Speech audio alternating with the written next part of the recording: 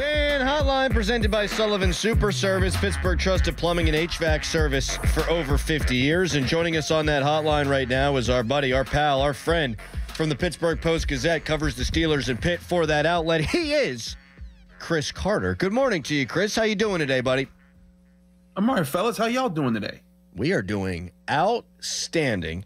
So were you at this super secret Bills-Steelers practice that wound up not being super secret? Absolutely, I was. I was tweeting live from there.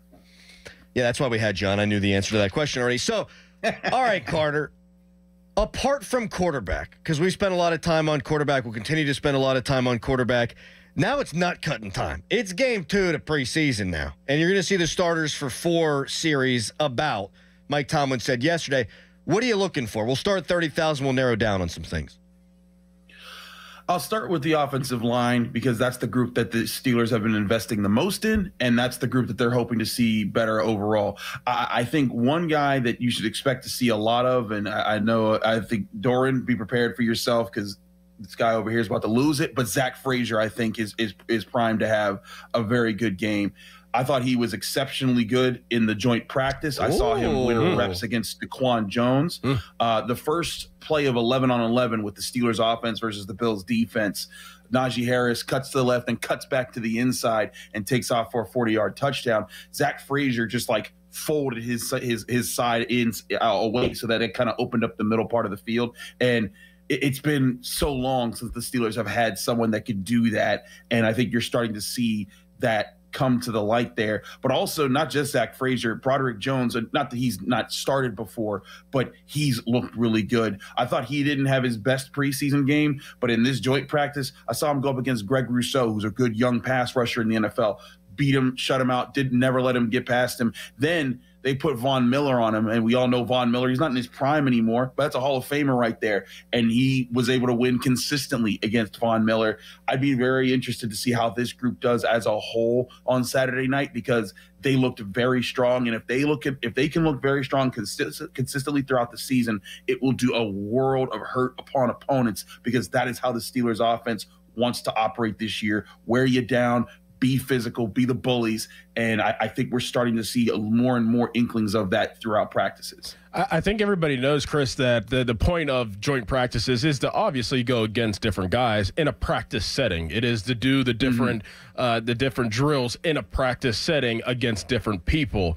And whenever you think about the AFC and you think about the division and you think about teams like Cincinnati, you think about even the Browns and obviously the Ravens, the way that they beat people is explosive offense. So whenever you're at this practice yesterday, if I personally want to ask you a question about a position and narrow it to one position and how they looked, it would be the defensive backs.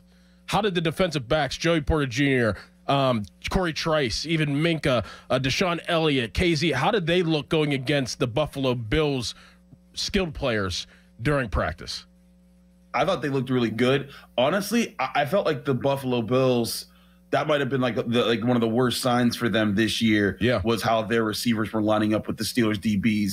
Not because the Steelers DBs are bad, but because I thought they really took them out in several situations. Josh Allen did not have his way with the Steelers secondary in this practice. Now, granted, I did not watch all of the defense, the Steelers defense versus the Bills offense. They kind of ran simultaneously. Like the Bills offense was on one side, the Bills defense was on the other. So I kind of had to pick and choose. But when I focused on the Bills offense versus the Steelers defense, I saw a Steelers secondary that was not just hanging with those guys, but making plays. Corey Trice has looked very good since they've kind of let him run with the ones this week. Dante Jackson has some bumps and bruises. They're happy to let him rest. I think they're very confident about him. They love his speed and the way that he plays the game. But Corey Trice, since he's been in there, he's looked as good as number 2 as anybody we've seen. He has the length, he has the size, he has the speed, and he is locking up people.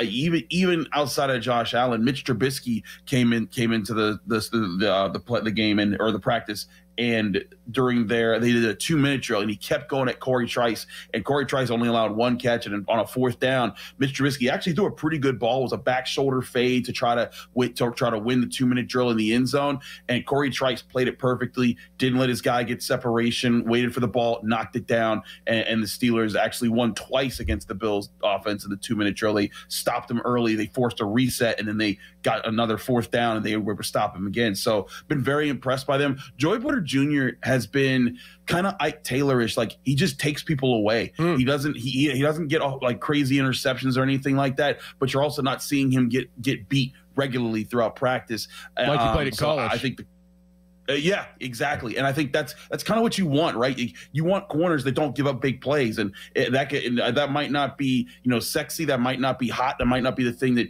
that turns heads and gets you highlights, but that's the stuff that makes really good defenses, and I think Joey Porter Jr. is doing that. No, the people who listen to our show get turned on by Pass's defense. They totally do.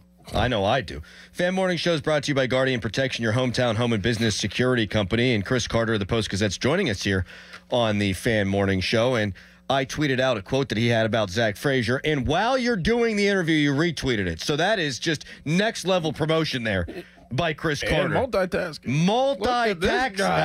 I can't even talk. You can't say it. Can't even say multitask. No, you can't. Unreal. All right, Carter. So now we get to the quarterbacks. And everyone has seen Russ Wilson in a limited capacity, at least compared to Justin Fields.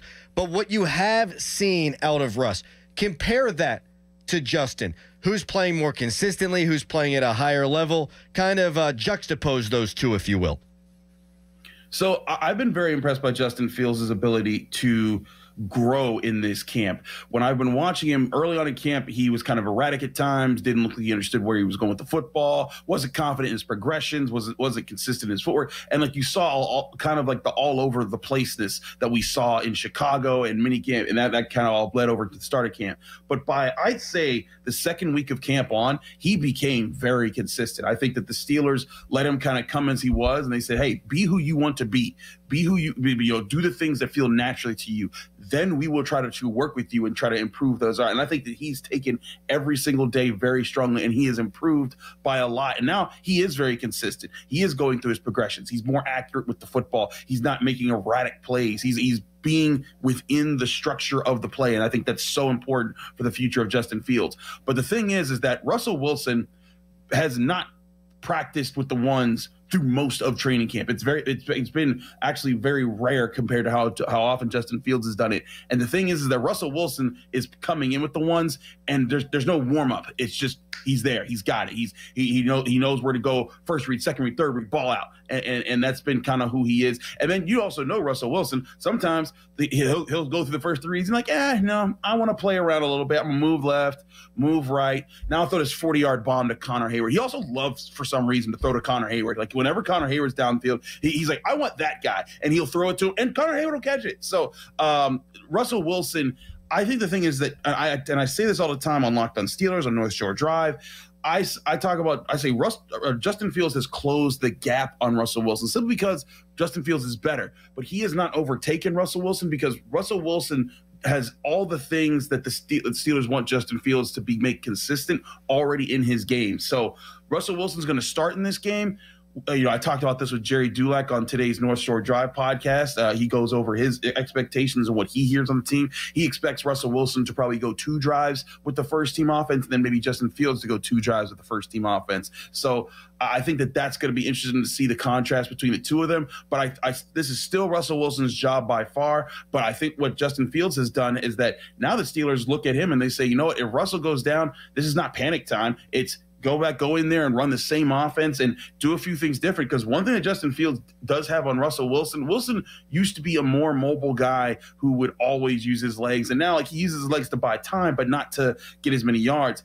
Justin Fields, when he runs the quarterback option, is dangerous. Like the Steelers did their 7 shots drill against the Bills defense, and when they put Justin Fields in, I think they scored every single time. And one of the times was a QB option where he put a defender on an island, and the defender's like, what do I pick? And by the time he realized what was going on, Justin Fields was like jogging into the end zone. It was pretty crazy. So Fields has done a really great job this camp, and I think that he has done things that I think could end up lengthening his career.